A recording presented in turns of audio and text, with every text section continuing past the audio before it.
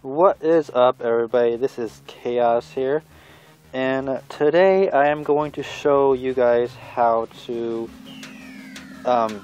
install a custom texture pack. A couple of people were asking, how do I do this? So here I will go ahead and show you guys how to do it.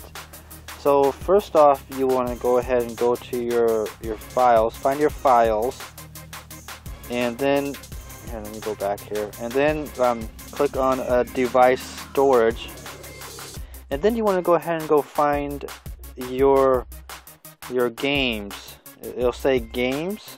Where is it? Here it is, right here. Find games. Then you want to click on the .com.mojang. Then you want to make a file called, so you want to go ahead and click more. Then you want to go ahead and create a file, or folder, sorry, called resource_packs. Make sure you put it exactly like that. The resource_packs is what I already have there, so I'm not going to go ahead and make it right now. After you do that, you want to go ahead and go to your browser, whatever browser you use. I use Chrome. Then you want to go ahead and search for Minecraft Pocket Edition texture packs. Now I already have it here, ready to go here. Just make sure you search for Minecraft Pocket Edition texture packs, and then you want to click on the Minecraft Pocket Edition resource/texture packs. I believe it's the second one from the top. And then after you do click on that, you want to go ahead and search for a texture pack. This is what I do. I click on this 3 bars up above there, above on the right there, and then I look for the texture packs. I like to, you can do any one of these ones here, they all will work. I do the 64x64 usually. And then you want to go ahead and just let it load. It's going to take me forever.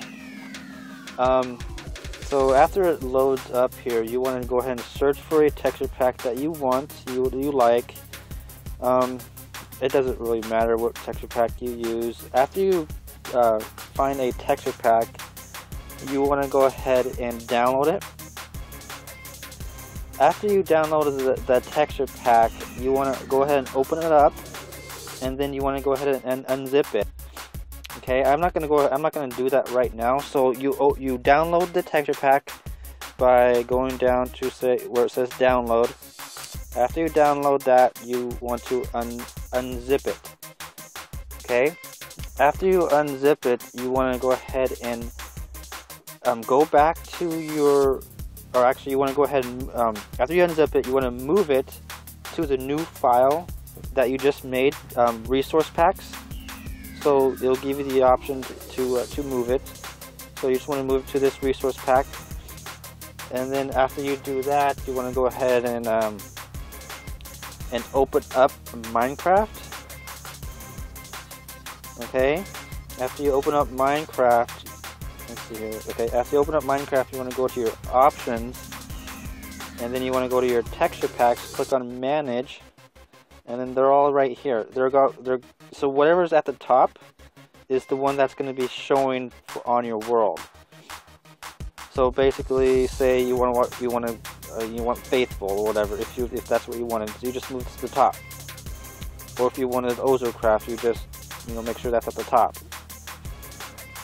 Or if you wanted the ones here on the right, you just move them. You just want to go ahead and click it, and then it'll go to the right. But so and then you want to go ahead and go back and then open up Minecraft, and then just play.